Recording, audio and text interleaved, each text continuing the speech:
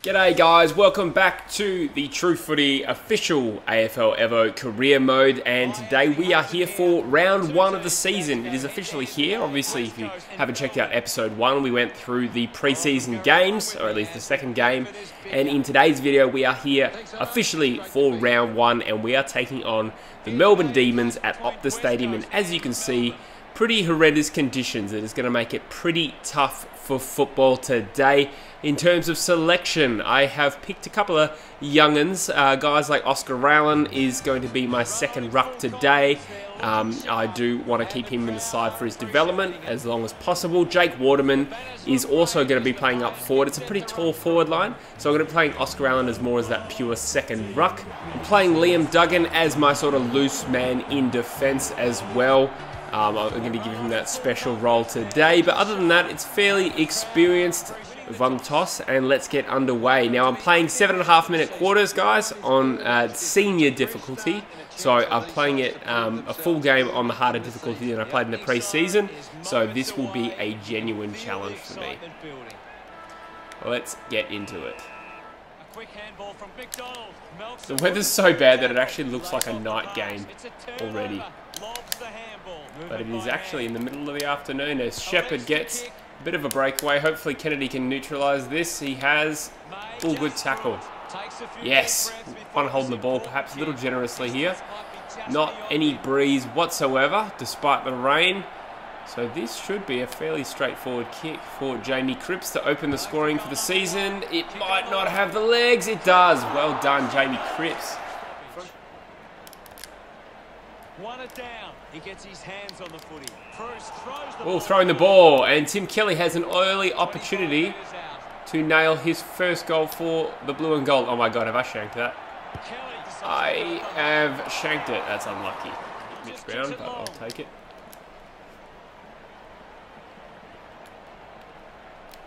McGovern with the big chase down the wing. Is that Melksham? Oh, he's been let off. We've been let off. Melbourne off the mark.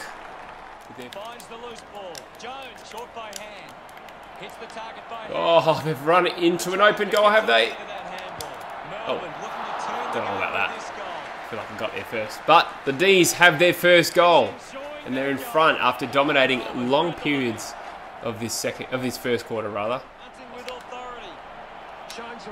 Oh, I've made a poor choice there. Picked out the only man, the spare Melbourne man, and I am about to pay for it. Petrarca takes a fairly uncontested mark inside 50, about 20 metres out, directly in front almost. Should make easy work of this, and again, they've missed.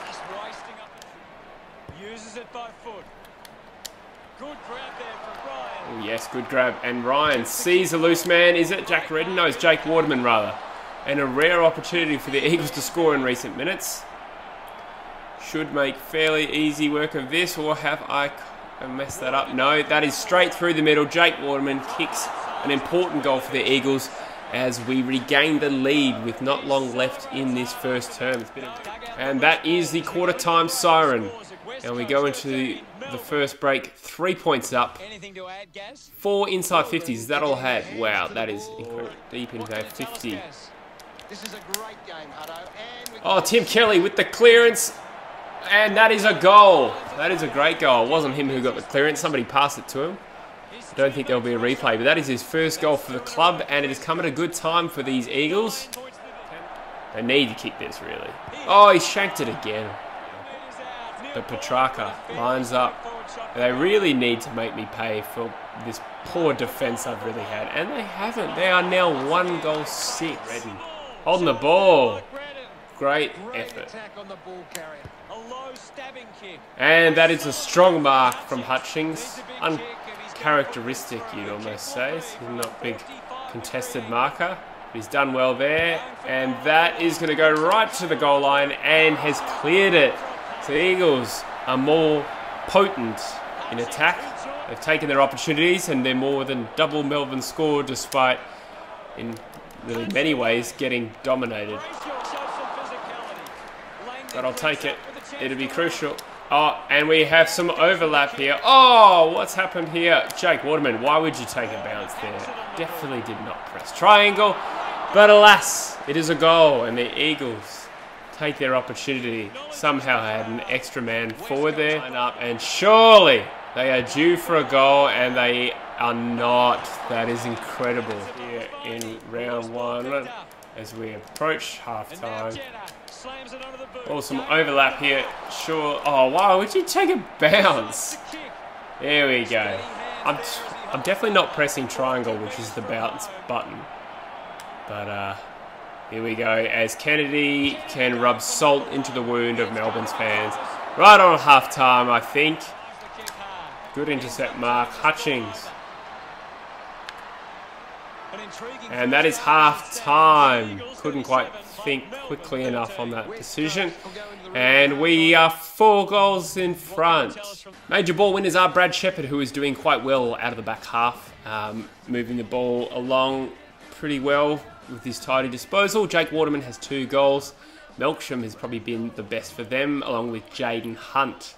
We're set to go at the start of the Let's have a crack at the second half now.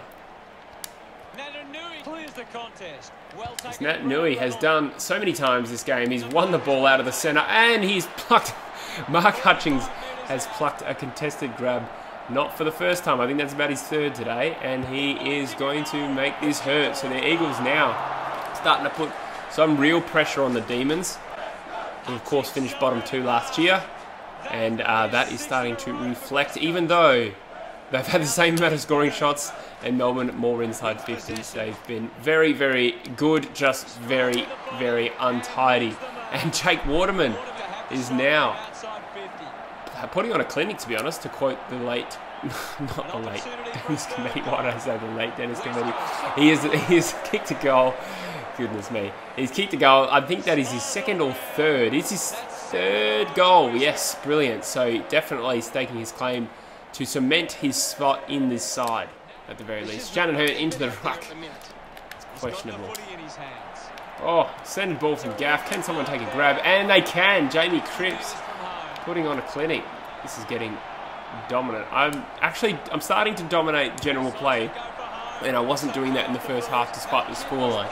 Melbourne was still dominating the play. They just couldn't, you know, finish off their good work in front of goal.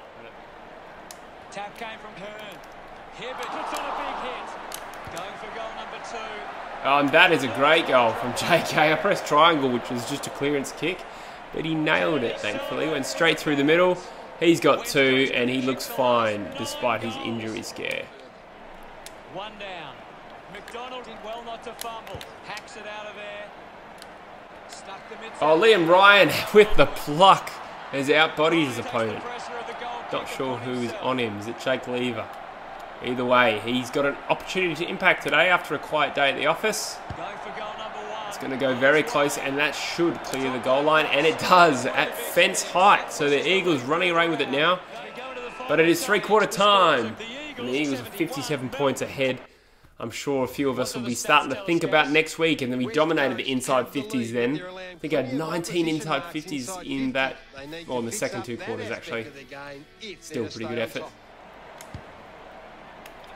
Oh, a poor kick out of defence has given them another opportunity, and they have nailed that one. Finally, Ed Langdon, his first goal for the club, his first game for the Melbourne Demons. Looks up with a kick. Can't take possession. Viney gives away a free for in the back. Oh, I don't know what happened there, but I've been rewarded with a free kick, and Gaff should make no mistake here, as Tim Kelly wants the ball to add to his goal tally.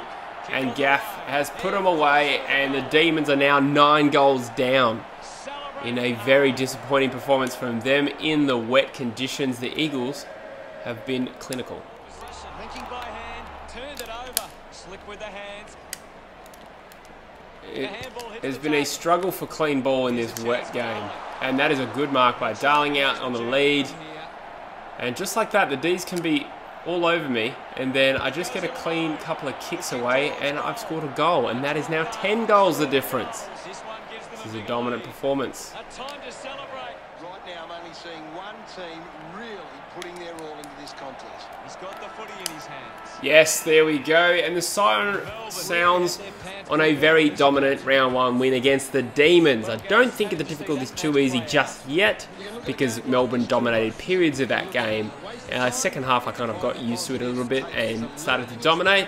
But overall, I think the score is not too dissimilar to the real game we saw in round 1. So as long as it's realistic, I'll give it a chance and see how long we can go on this difficulty before I have to move up. But as you can see, a dominant Eagles side had almost double the inside 50s, less disposals, but obviously did a lot more with it.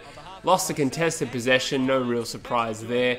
Equaling clangers, dominated me in the air with their marks rather, 63 to 38. I had more tackles, which is promising, more free kicks as well, and the hitouts are a bit of a joke. 47 to 10, for which Oscar Allen must have had more hitouts than anyone on the field, which is crazy. Best on ground was, if I'm reading that right, that is Clayton Oliver's best on ground then. Okay, interesting. And Hutchings and Kelly. Mark Hutchings was very good at playing as a weird forward role, and Tim Kelly in his first game for the club gets a Brownlow vote, so we'll take that.